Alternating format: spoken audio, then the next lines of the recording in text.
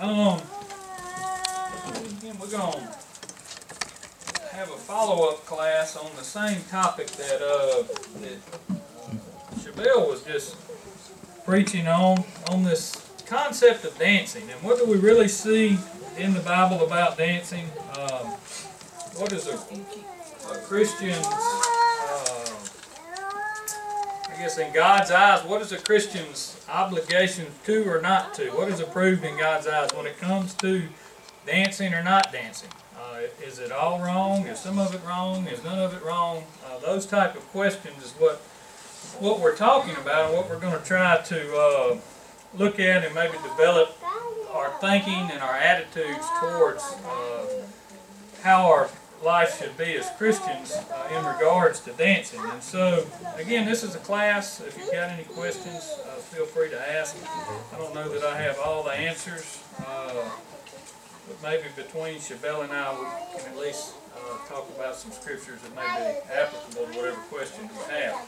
All right.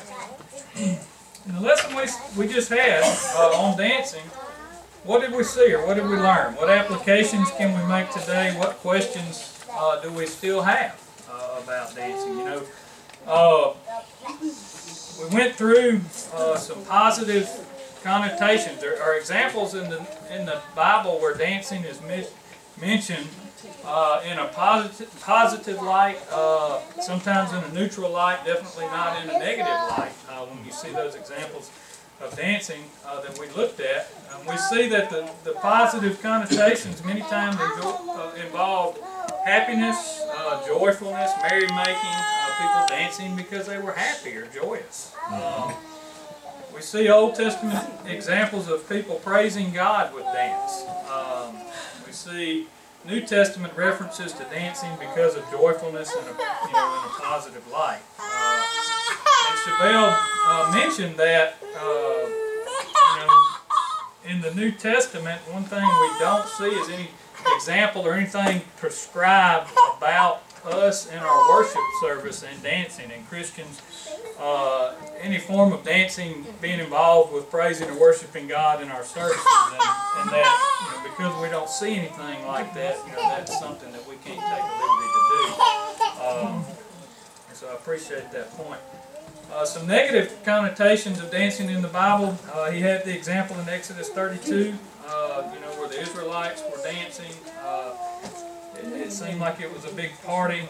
We see examples of revelries and lasciviousness in the Old Testament, and in the New Testament we see that example that he brought up, that's often brought up about Herodias' daughter dancing, and that was the beginning of steps that led to John the Baptist being beheaded. So again, we see positive and negative connotations of dancing in the Bible, Old and New Testament. So what about us as Christians? Christians and dancing, what can or should we be doing? There's many kinds of dancing in the world today. Many kinds. I Googled how many types of dances are there, and basically it came up with this list. You could click on the letter A and there was about 50, and the letter B and there was about 50. It's hundreds if not thousands of types of dances today that are recognized as dances. Can a Christian be involved with all of them, or can a Christian be involved with any of them? There's some things that I think we need to consider when thinking about that question. All right, turn with me, if you will, to 1 Corinthians chapter 6. Gary, if you don't mind, please read 1 Corinthians chapter 6, starting in verses 19 and 20.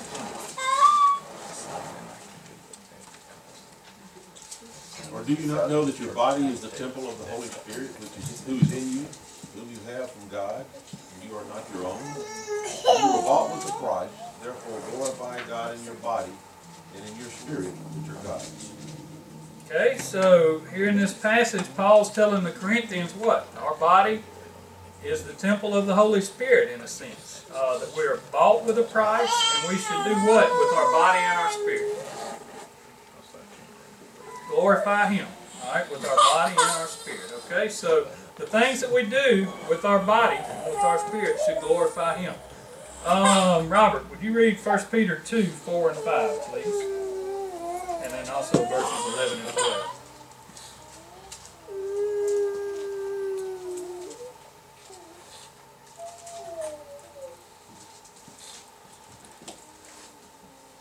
And coming to him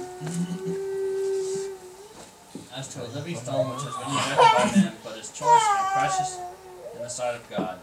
You also, as living stones, are being built up as a spiritual house for a holy priesthood, to offer up spiritual sacrifices acceptable to God through Jesus Christ. Okay, and then 11 and 12, too, please. Beloved, I urge you as aliens and strangers to abstain from fleshly lusts, which wage war against the soul. Keep your behavior excellent among the Gentiles, so that in the thing in which they slander you as evildoers, they may, because of your good deeds, and as they observe them, glorify God in the day of visitation. Alright, so we can see from those two passages, one, we are chosen by God as precious living stones, a spiritual house, a holy priesthood. That goes along with us being the temple of God, and what we read in the passage in Corinthians.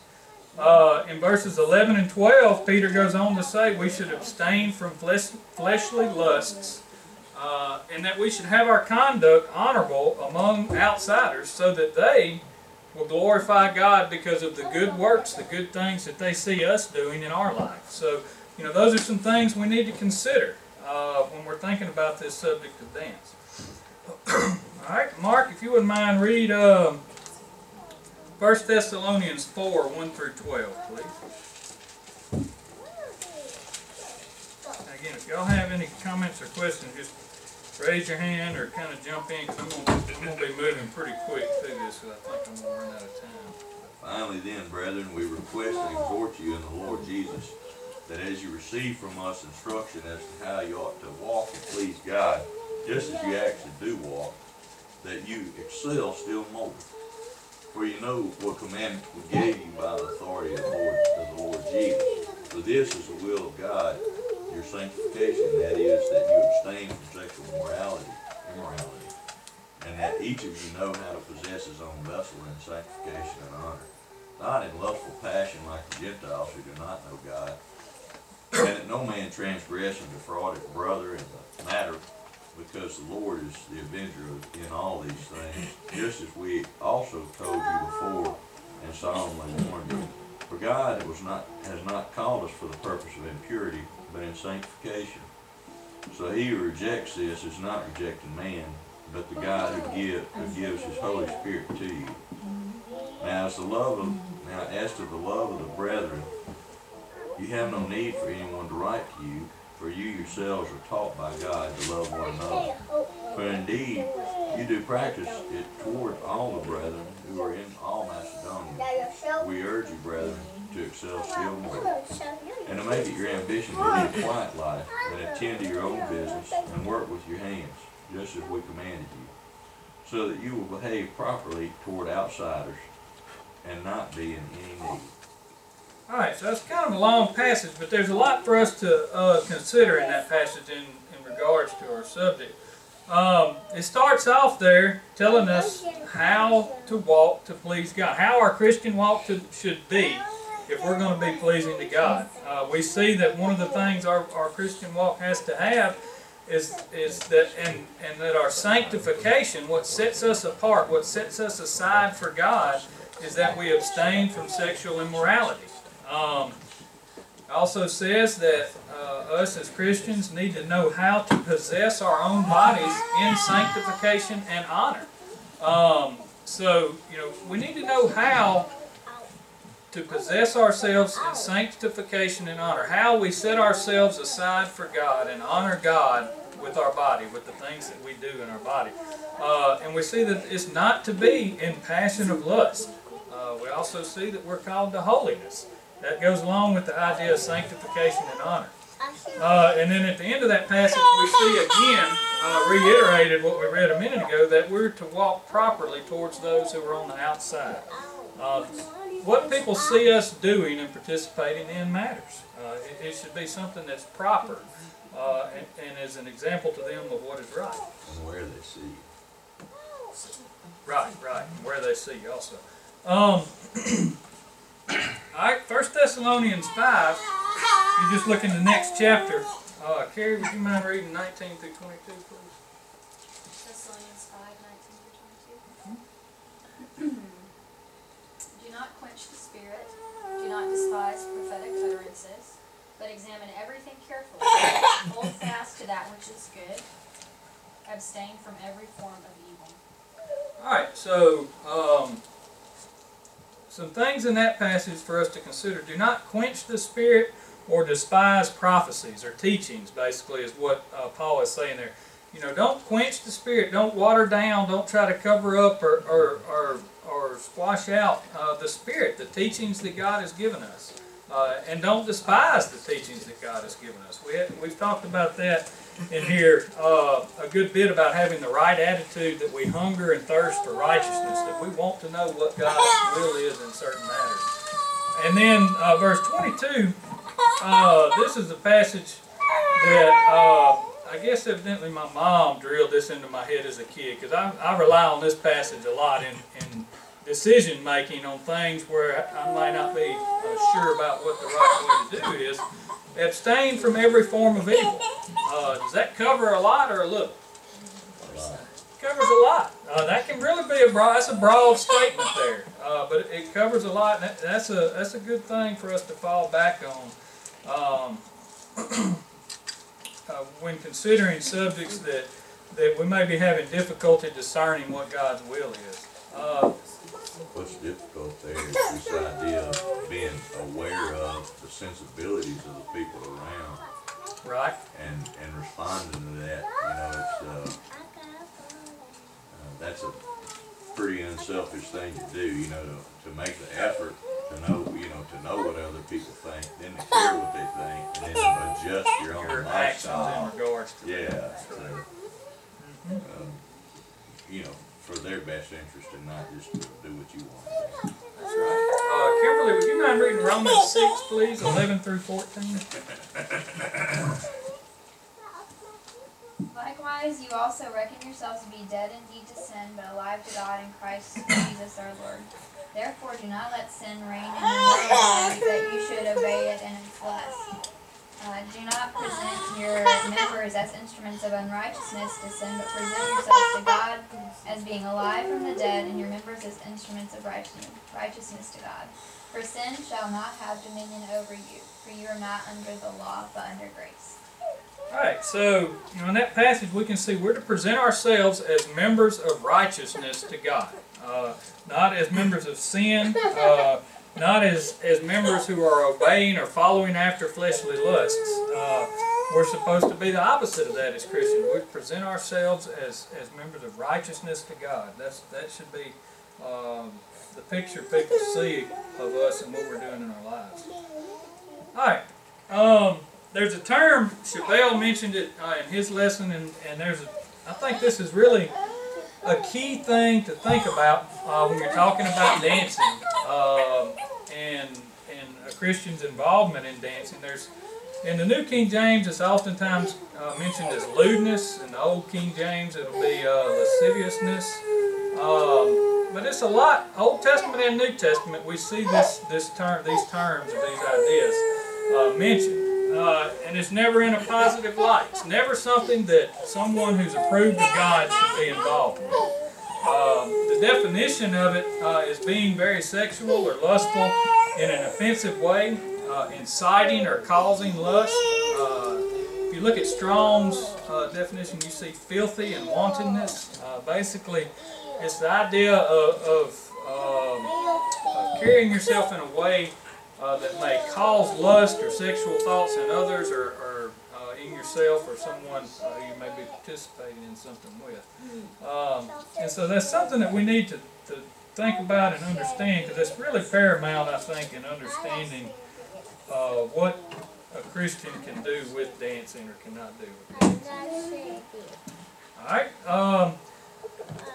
Mark chapter 7. These are all passages that mention this idea of lewdness or lasciviousness. Gary, would you mind reading Mark 7, 20 through 23, please?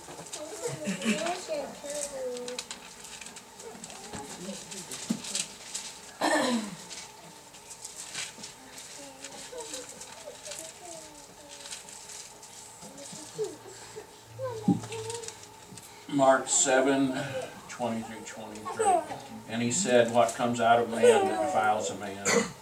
For from within, out of the heart of men, proceed evil thoughts, adulteries, fornications, murders, thefts, covetousness, wickedness, deceit, lewdness, an evil eye, blasphemy, pride, foolishness. All these evil things come from within and defile a man. Okay, so we see here that what defiles us originates in our heart and leads us to doing things that are unpleasing to God. A couple of the things mentioned here are fornication and lewdness, are two of the things mentioned. Would you mind 2 Corinthians 12:21, please? Keith, I didn't mean to skip you. You can do Galatians 5:19. Lest when I come again, my God will humble me among you, and I shall mourn for many who have sinned before and have not repented of the uncleanness, fornication, and lewdness which they have practiced. Okay, so we see Paul saying that there are some there who have not repented for the sins they've committed, and fornication and lewdness again mentioned. And remember what we said the definition of lewdness is. Keith? Galatians 5. Now the deeds of the flesh are evident, which are immorality, impurity, sensuality, idolatry, sorcery, enmities, strife, jealousy, outbursts of anger, disputes, dissensions, factions. Yeah, you would have a different version. You missed my word lewdness. Read those again in verse 19. I didn't catch it when you said it. It's going to be something that, along the same lines. Now the deeds of the flesh are evident, which are immorality, impurity, sensuality, idolatry, sorcery. All right, the sensuality, I think, would be the word there that would go along with the same idea of lewdness or lasciviousness, the idea of sensuality. All right, Adrian, would you mind Ephesians chapter 4? Ephesians chapter 4, 17 through 24.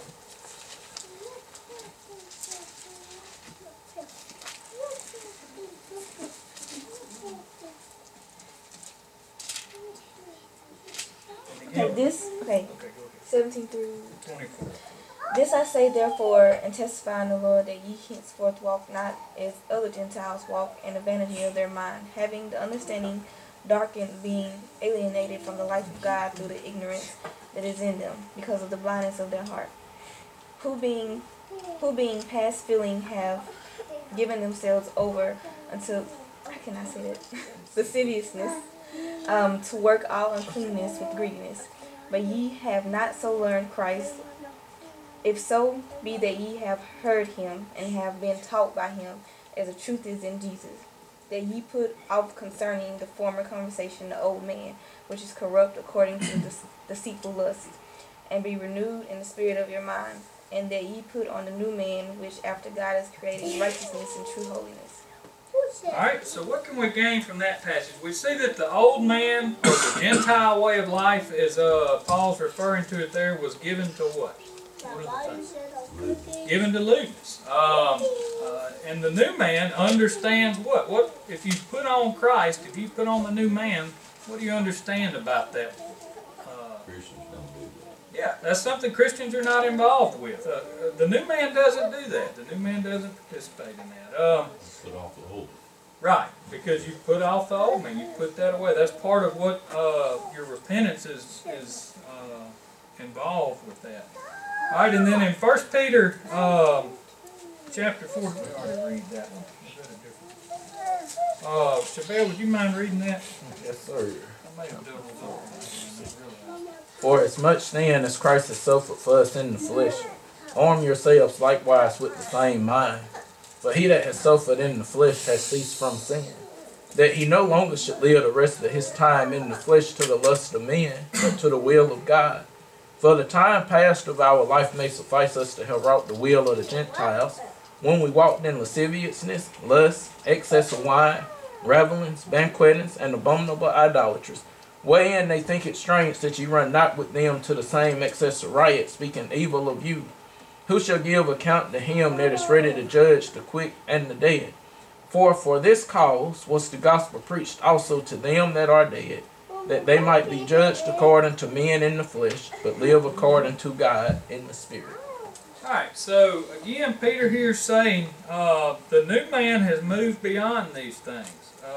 We've spent enough of our time doing the will of the Gentiles when we walked in lewdness and in lusts, in drunkenness, revelries, drinking parties, and abominable idolatries. And he goes on to say, you know, again, the new man has to move beyond that. If you're going to be a follower of Christ, you've got to cease from that and move on to more holy things.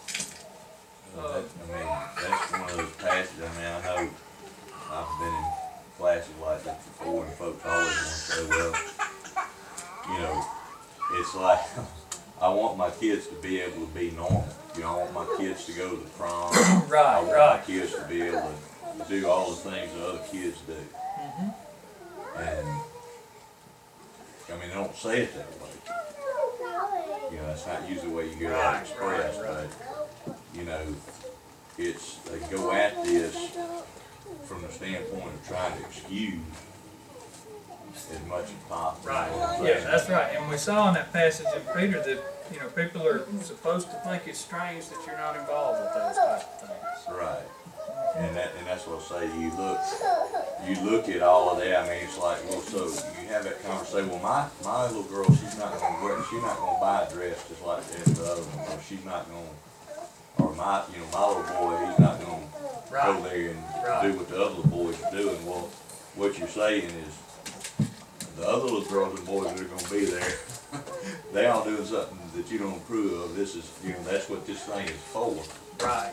But we're going to participate. But we're going to participate in it like it's okay. You know, that's there again, that goes back into this thing, you know, am I trying to seek approval from men, or am I trying to seek approval from God? You know, am I trying to fit in? Right. I mean, what are we trying to do here? And it's like, you know, like you hear those people say, well, you know, my favorite band is playing down at the bar, and you know, but the world, I mean, you know, you had several verses where it talked about, you know, it matters what other people think. Right. That's right. And you know, it matters where your car is parked. You know, people like to say, well, I can go anywhere I want to go, and I can do anything I want to do as a Christian as long as I'm not participating in this or that. That's not true. Right. One question. So, are you saying that going to the prom is wrong because there may be people there who are not particularly doing what they should be doing? Yeah, I'm also, we're going to get into why that's something a Christian should not do as we go into this. We're going to get into what the problems would be of going to something like a school dance. And so, just hang on and we're going to get to that, okay? Alright, you read Shobal.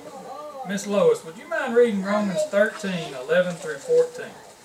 And let's pay attention to this passage. I think this is a pretty applicable passage to the topic we're looking at, I think. And so let's pay attention to this. Okay, Romans 13. 11 through 14, please. And do this, understanding the present time. The hour has already come for you to wake up from your slumber, because our salvation is nearer now than when we first believed. The night is nearly over. The day is almost here. So let us put aside the deeds of darkness and put on the armor of light. Let us behave decently as in the daytime, not in the carousing and drunkenness, not in sexual immorality and debauchery, not in dissension and jealousy. Rather, clothe yourselves with the Lord Jesus Christ and do not think about how to gratify the desires of the flesh. Okay. So what do we see? What are some things we see in this passage? Start with, we see that it's high time for us to awake out of sleep. For now our salvation is nearer than when we first believed. And then in verse 12, let us cast off the works of darkness, put on the armor of light. Verse 13, let us walk properly as in the day, not in revelry and drunkenness, not in lewdness, not in lust, not in strife, and not in envy. So we see that walking properly, part of that is not in lewdness and not in lust. And then verse 14, I think, again, I think this is really an applicable passage. It says, and make no provision for the flesh to fulfill its lusts. What does that mean? To make no provision for the flesh to fulfill its lusts. Miss Lois has read a little bit different. But the same idea carries. Then you stay out of harm's way. See it, stay out of harm's way. If you're not making provisions to fulfill something that's evil like lust, that means you're paying attention and you're making decisions that will keep you away from situations that may cause you to lust. An example of that, you know, if you're in charge of hiring a secretary, who you hire? Or, right. You know, if you're in charge, are you going, you know, where are you going to go in the car with the female co-worker, you know, all those kind of things. You got all those things. Are you protecting yourself ahead of time from trouble? Even your reputation. Are you worried about protecting your reputation, which the Lord says is valuable? Right. Are you making provision to be the person and to be viewed the person who's going to be effective in promoting God's kingdom? That's right. And so, you know, I think an application that we can gain from this is that, and we're going to develop this thought a little bit more, but anything that we do that may cause us or someone else to fulfill the flesh or its lusts would be sinful. You know, if we put ourselves in a situation that is causing us to be lusted or could cause to be lustful or could cause someone else to lust, then that would be sinful for us to be involved in that. So we're going to develop that a little bit more. Alright, what are some practical things for us to consider? What kind of dancing are you doing? Again, there's many dances in the world today, and many of them involve doing things that a Christian should not be doing. You know, we see this in the world all around us. We see it on TV. We see it on commercials. We're surrounded by it every day.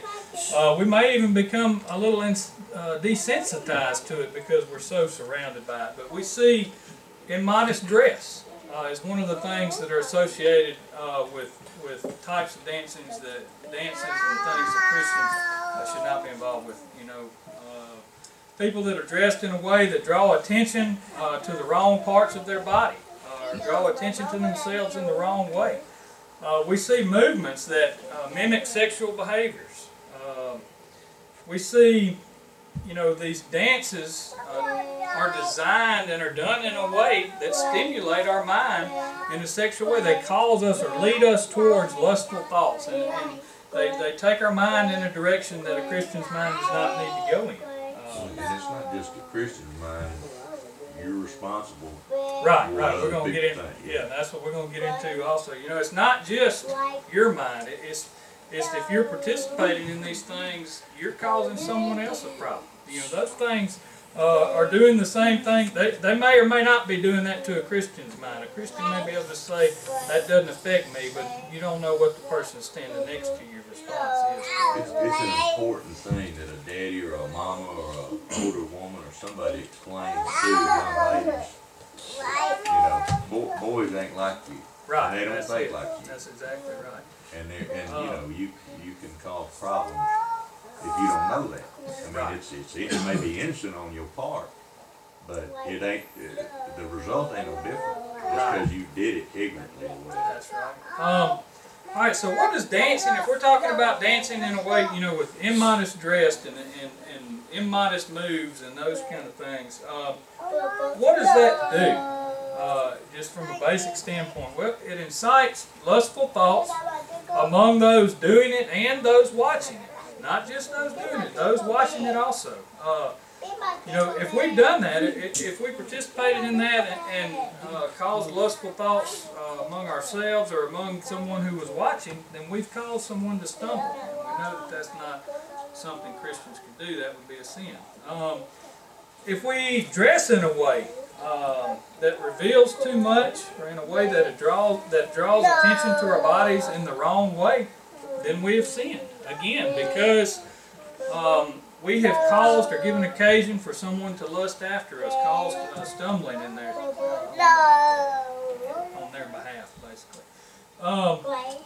If we dance in a way that causes lustful thoughts, or that stimulates someone's mind in a sexual way, or bends it towards sexual thoughts, then we have sinned.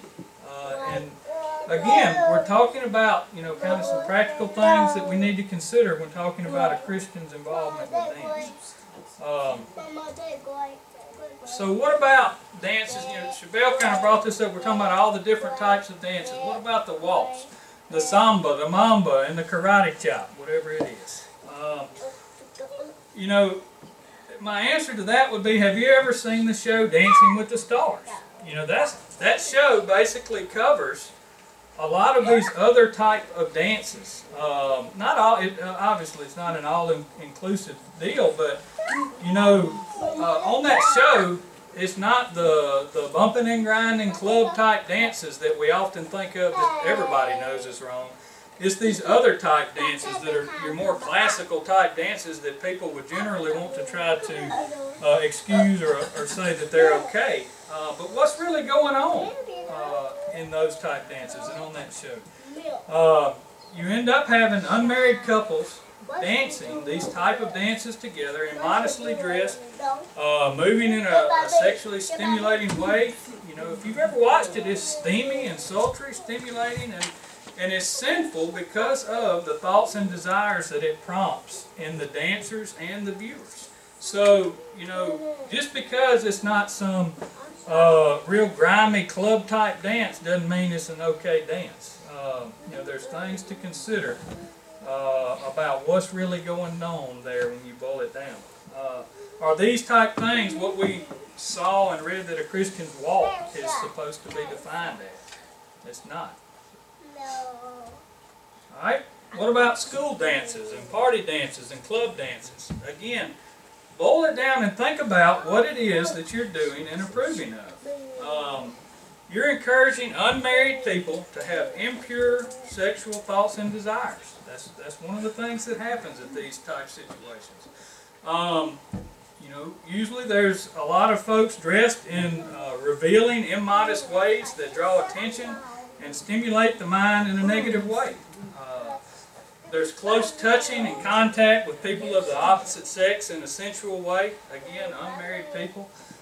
There's types of dances that mimic sexual behaviors, and that's undoubtedly sexually stimulating to those participating and watching. Again, leading us down this path of lustful thoughts and lewd behavior and impure thoughts that a Christian should not be having or really be involved with.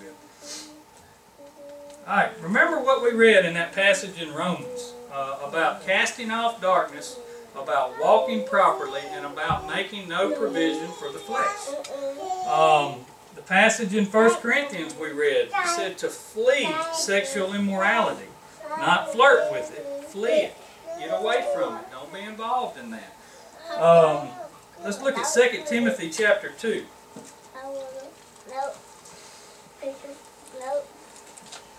2 Timothy chapter 2, 20 and 21, or 21 and 22. I think we read this already. Says, therefore, if anyone cleanses himself from the latter, he will be a vessel for honor, sanctified and useful for the master, prepared for every good work. Flee also youthful lusts, but pursue righteousness, faith, love, peace, with those who call on the Lord out of a pure heart. Our goal, again, as Christians, our goal is to be a vessel of honor, sanctified and useful to the master, prepared for every good work. We see that we're supposed to flee youthful lusts and pursue righteousness. So those are all things that I think are applicable to our question this morning. Alright, what about married people? I've mentioned a couple times that a lot of the problems we see in this dancing is that it's involved with unmarried people. Can married people dance? What's the answer to that question? Look in 1 Corinthians chapter 7. 1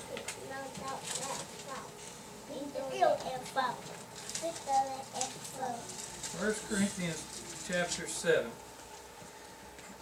Gary, would you mind reading 1 through 9, please? Yes. Now concerning the things of which you wrote to me, it is good for a man not to touch a woman.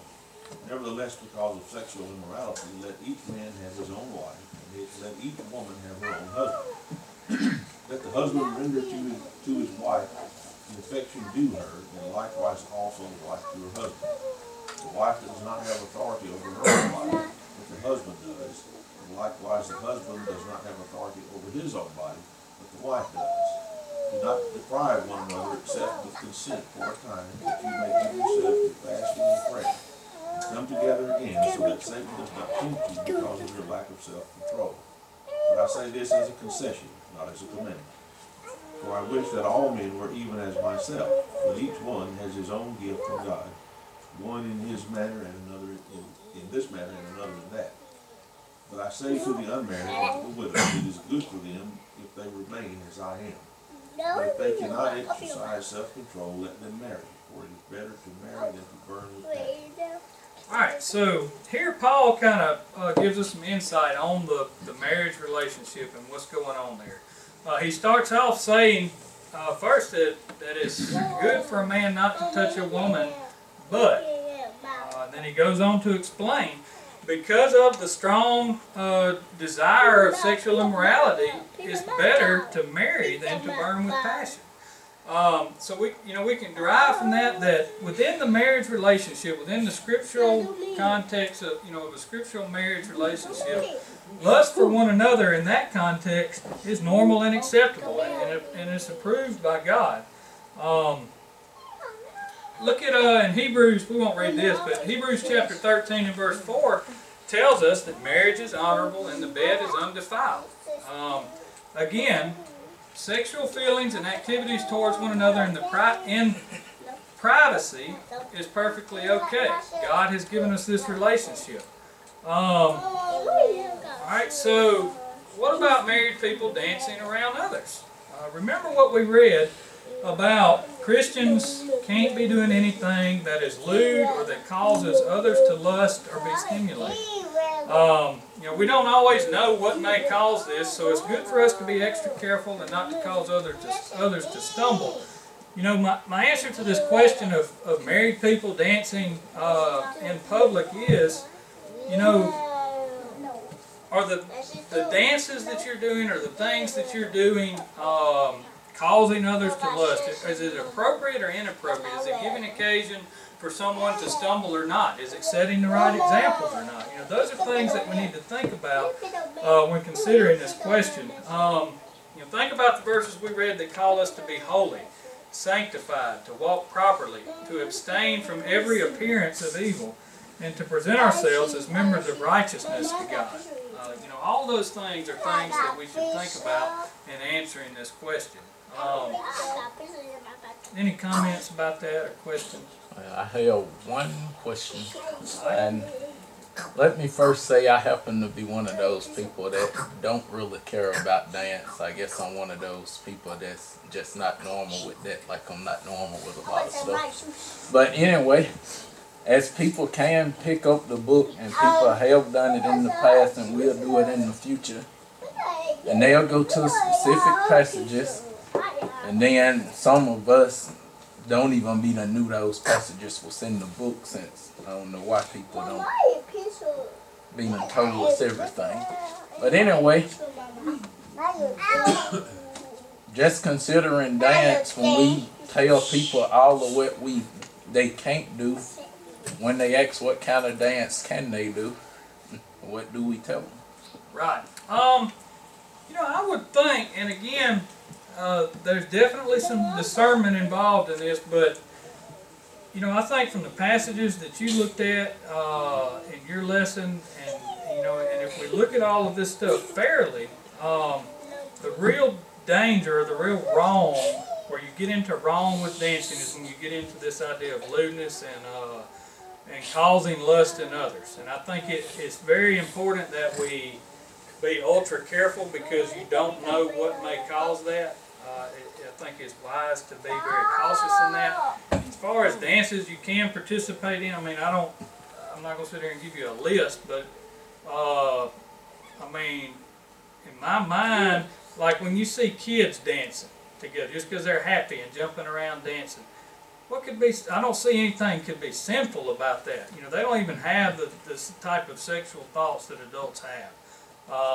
Now again, there's concepts of modesty and how you move your body and carry yourself that you need to be teaching your kids. But yeah, I don't know what comments did you I have? was just gonna say, I mean, like, a lot of the times when you see, like, with David, you know, there's this victory, you Right. know, you think about when they announced the end of World War I or World War II, you know, what are people doing in the streets? Right, It's right. great burden's been lifted.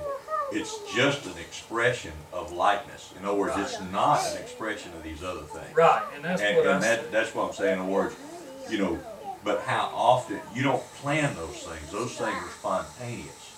You see what I'm saying? Right. You don't make a plan that that's going to happen. You know, Right, like these yeah. dancing parties, like if the purpose is to get together and do these things, it's generally, you know, their purposes are a little different. You know, but those, you see David's, I think of him as being spontaneous. You know, here's the ark coming back. I'm very happy. You know, it's Right, just right. like the burden's been lifted. You know, here we are. But you know, that's a, you know, what are the occasions that you're going to have that come about?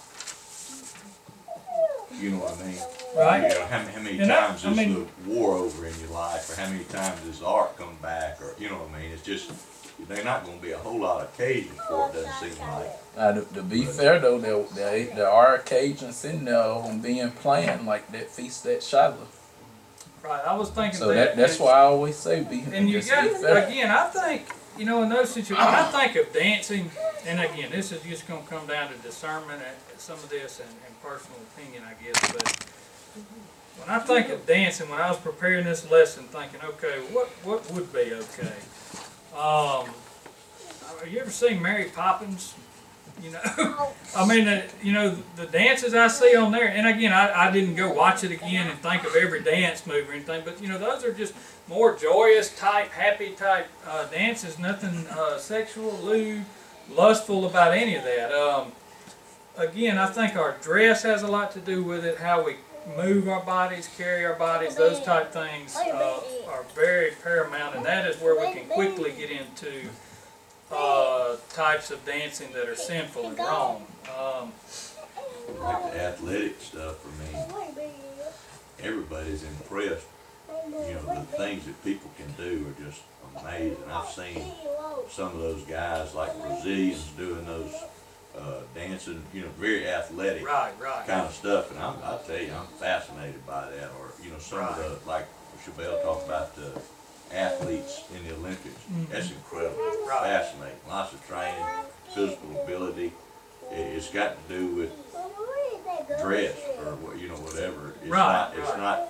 It's not what they're doing in that situation. It's more got to do with, you know, maybe how they're dressed or carrying Yeah, something themselves. like that. But it's, you know, just the expression of athletic ability or something like that. Ain't nothing inherent. There ain't nothing inherent Right. wrong with that. It's just often what you see there in a situation is that they're just pretty much not dressed. Right, and that, you know, that's the conclusion really that I tried to draw here. Is that, you know, any dancing which involves immodest dress, sexual movements which may stimulate the mind in a sexual way or cause lustful thoughts in those dancing or watching the dance, that would be sinful without a doubt. I mean, the scriptures will clearly prove that. We see this concept of us fleeing, not flirting with the lust of the flesh. Something that we should get away from, head the other direction. Don't try to, you know, be walking right on the edge of, hey, I'm not doing wrong, but I'm as close to it as I can get. Don't flirt with that. Get away from it.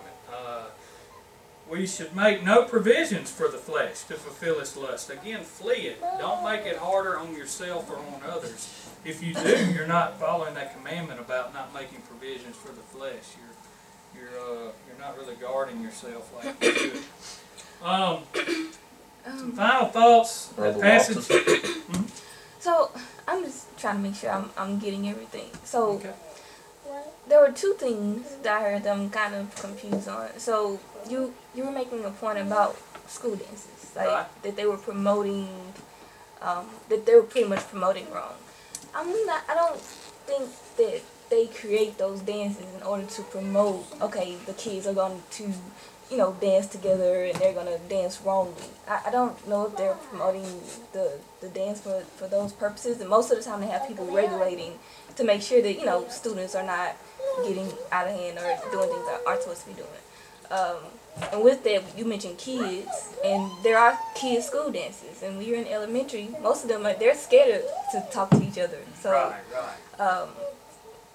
that was one thing. And then you also have, you know, you have father-daughter dances and mother-son dances, and those are planned events as well. So it was also mentioned that they were not planned, that they were sporadic. So are we saying that we can't have planned events that dancing is involved with?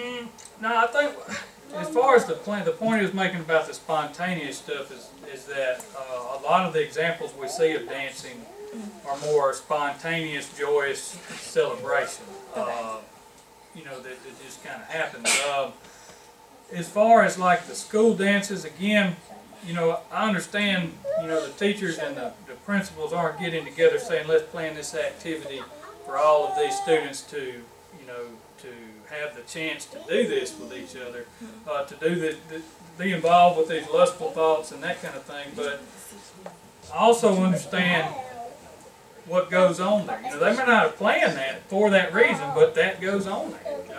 Not everybody's doing that there, but some of that goes on there.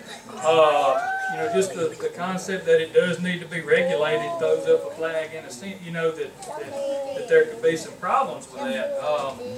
And so, in my mind, it falls back to this idea of not making provisions for the flesh and fleeing things that could be a problem.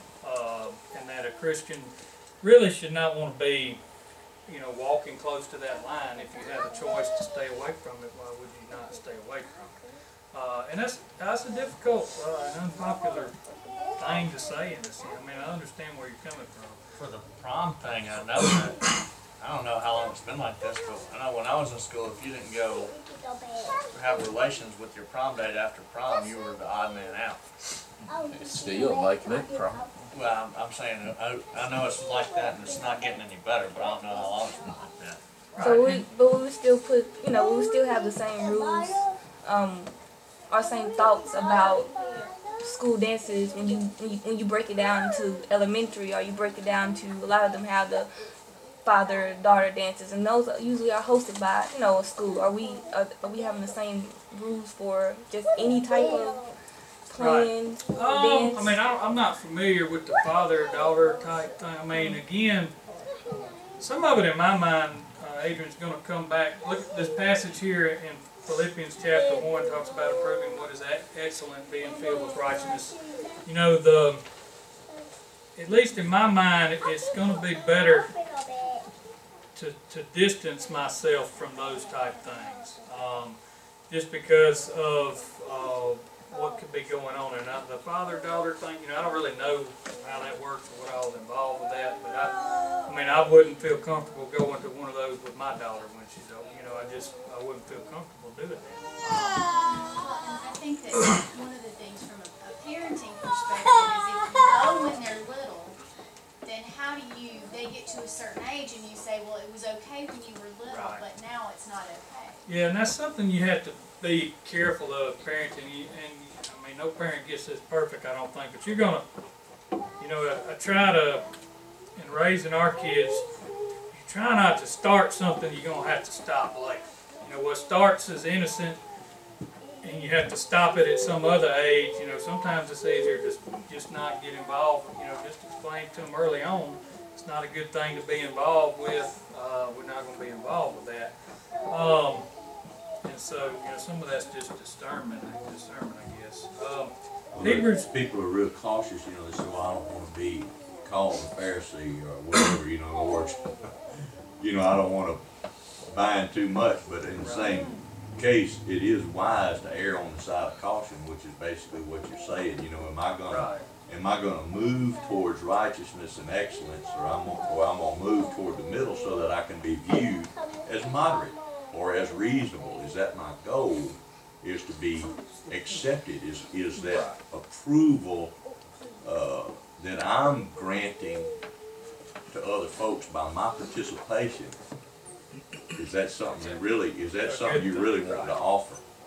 And, you know, Hebrews chapter 5, 13 and 14 talks about exercising your senses to be able to discern what is good and evil. You know, what a Christian should be doing and should not be doing is not always spelled out in black and white in the Scripture. We've talked about that a lot. Sometimes you kind of got to put the whole picture together and think about it on a deeper level and say, you know, okay, you know, there's some things that may not specifically be thou shalt not or thou shalt, but there's things that Christians probably doesn't need to be heading in that direction. And so, you know, I guess that's what I would end on, is thinking along those lines.